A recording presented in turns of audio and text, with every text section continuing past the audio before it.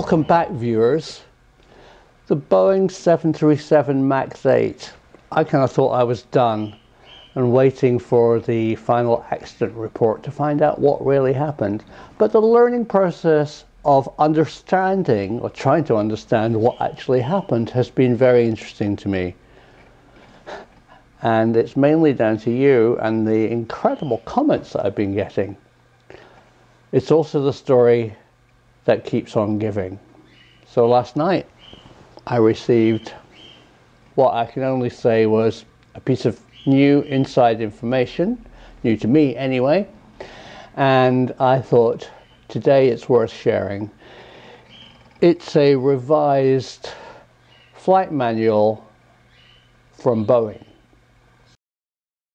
There's a quite natural tendency to believe that both the MAX 8 crashes were due to something the pilots did or didn't do. But that is a gross oversimplification. What we need to look at is how the pilots were trained to fly this new aircraft. Ethiopian Airlines made a statement saying the Boeing 737 MAX full flight simulators are not designed to simulate the maneuvering characteristics augmentation system. Boeing said it didn't originally recommend specific training on MCAS because it thought pilots would rarely see it active.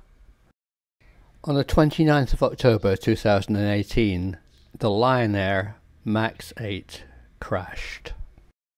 Boeing released this revised flight manual on the 1st of February 2019. A pitch augmentation system function called Maneuver Characteristics Augmentation System, MCAS, is implemented on the Boeing 737 MAX to enhance pitch characteristics with flaps up and at elevated angles of attack. The MCAS function commands nose-down stabilizer to enhance pitch characteristics during steep turns with elevated load factors and during flaps up flight at airspeeds approaching stall. MCAS is activated without pilot input and only operates in manual flaps up flight. The system is designed to allow the flight deck crew to use the control trim switch or stabilizer aisle stand cutout switches to override the MCAS input. The function is commanded by the flight controller computer using input data from sensors and other aircraft systems. The MCAS function becomes active when the aircraft angle of attack exceeds a threshold based on airspeed and altitude. Stabilizer incremental commands are limited to 2.5 degrees and are provided at a rate of 0.27 degrees per second. The magnitude of the stabilizer input is lower at high Mach numbers and greater at low Mach numbers. The function is reset once the angle of attack falls below the angle of attack threshold or if manual stabilizer commands are provided by the flight deck crew. If the original elevated angle of attack condition persists, the MCAS function commands another incremental stabilizer nose-down command according to the current Mach number at actuation.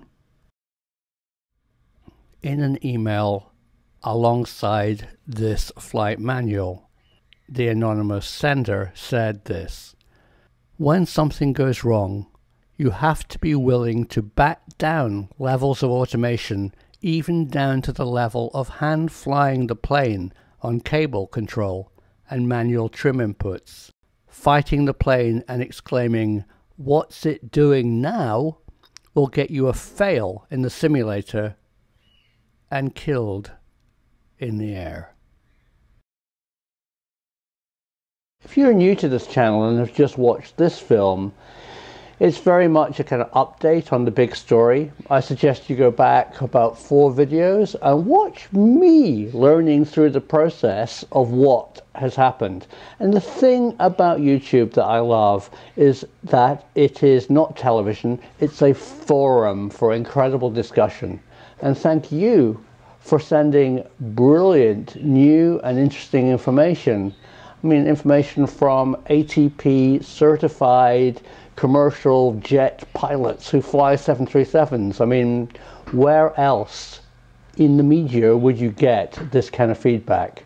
So hopefully I'm offering you a forum to discuss this issue, as well as I'm learning from you guys, you know, what happened. So remember, the truth is out there.